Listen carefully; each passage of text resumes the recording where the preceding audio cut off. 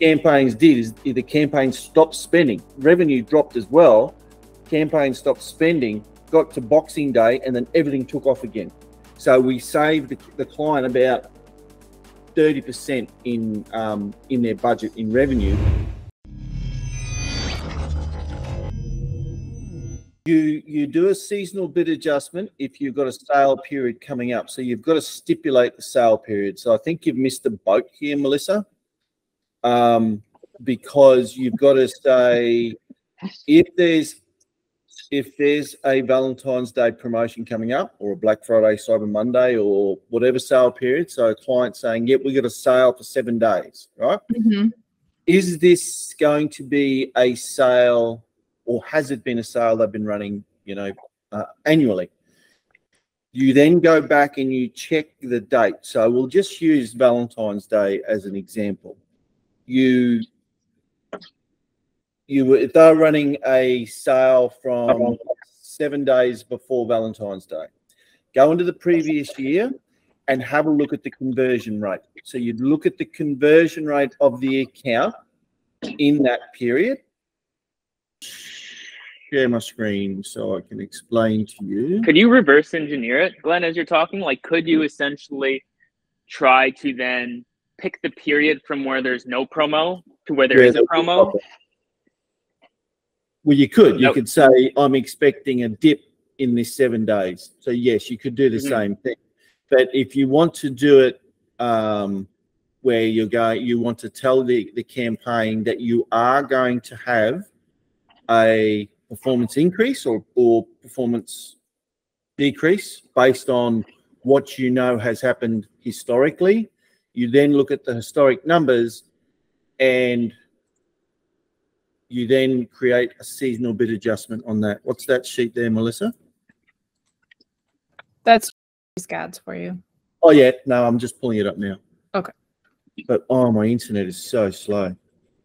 So what was this sale period that they had for Valentine's Day? 6th until tomorrow. 6th of Feb? Yeah. Okay. So we look at 6. We'll go back to 23, which would be, say 7, which would be 6 to 13. 6 to 13, 23. Grab the conversion rate. Grab the conversion rate.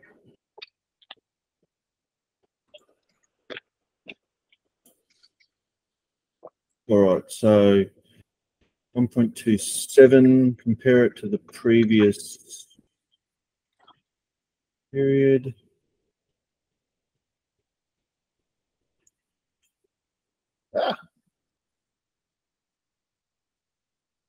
Apparently their day after sales is always a big slap in the face. Yeah, it's really rough. The day after the sale? Yeah, always. Yep. Okay. Maybe we can just take that period, try and find where it's the worst, and then we can buffer it. So I'm looking at the period last year in 23, from 6 to the 13th, right? So currently did they run it? Let's just say they ran a sale, and I'm just doing the conversion rate, looking at the conversion rate data. My print screen button stopped working for some reason.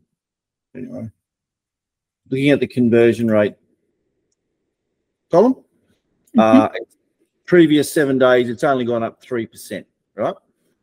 Not really that much of a difference, but we can see the YouTube went up 13% there. The search, bottom of funnel, so that's gone up 22%.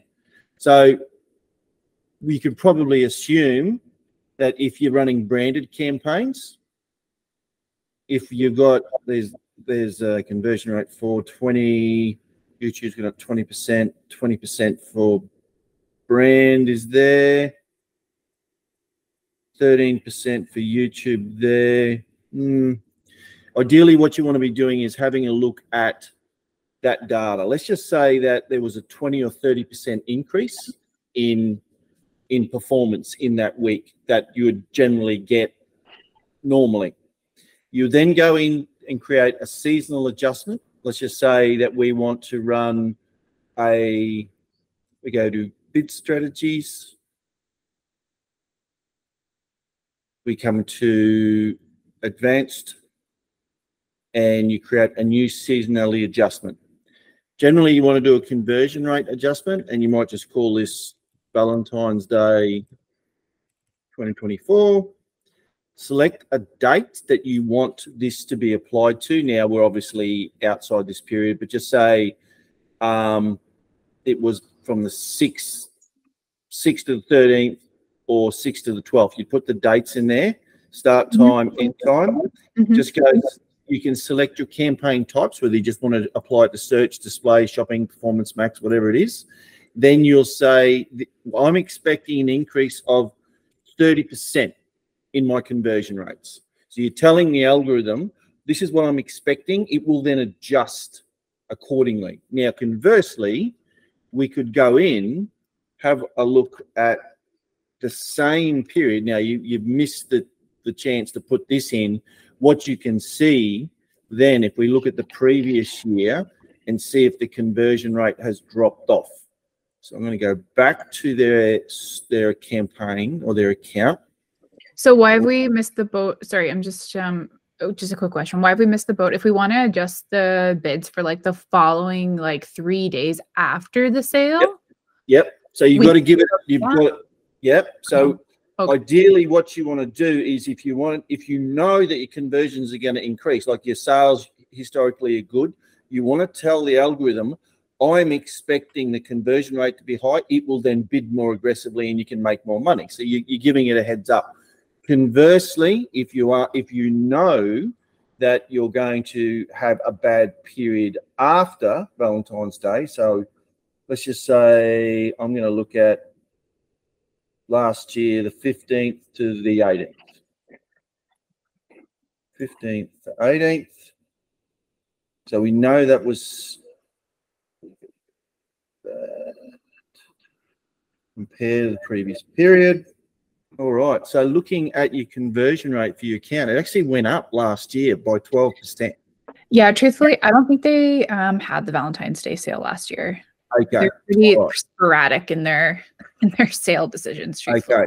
So what you want to do then, if you are expecting that there's going to be a drop, you would call it post Valentine's Day 2024 hangover or whatever you want to call it.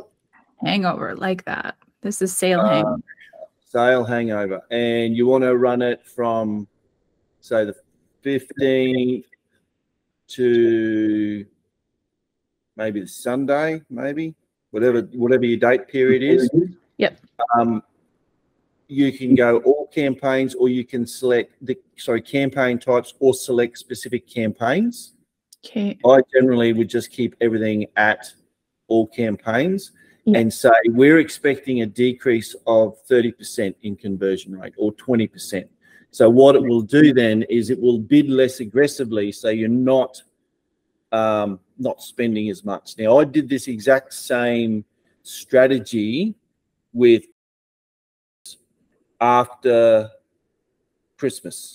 So there was a period from I think about the 18th to the 25th where last year it was terrible. Like no one bought because you're 7 days out from Christmas and no one was buying. So I put in a seasonal bid adjustment of that period 7 days before Christmas that I'm expecting a decrease in conversion rate of 50%.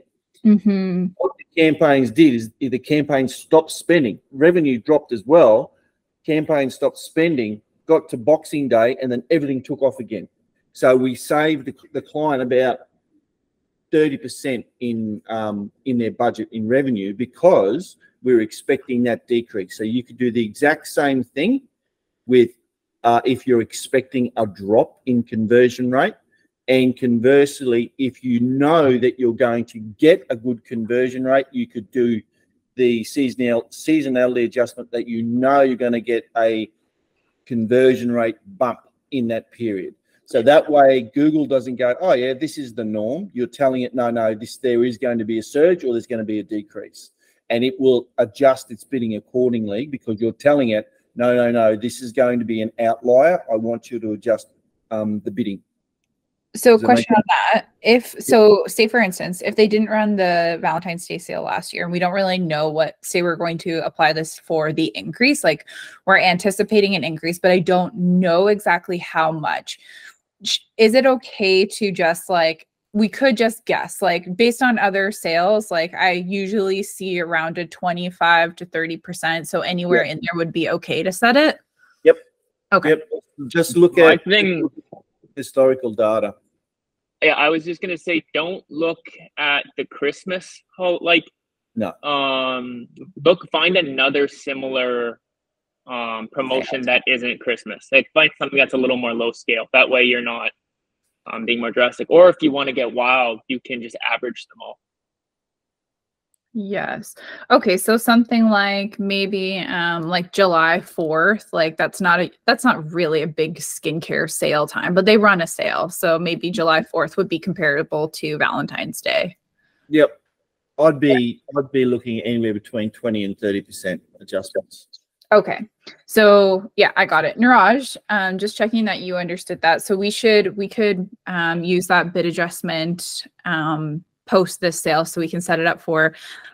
Do you think, Glenn, just because there is such a huge hangover, normally it would be okay to start it like tomorrow afternoon even? Okay. Yep.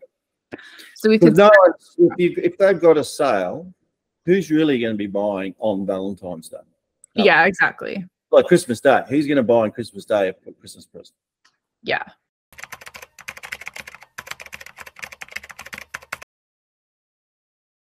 Hi everyone, welcome back to another episode of Gad's Girls. We are here again with Cindy, back by popular demand. Hello, Cindy. Hi guys, how are you, Leandra? Good. Looking forward to another episode here. So why don't you tell us the topic that we're going to be covering today? Okay.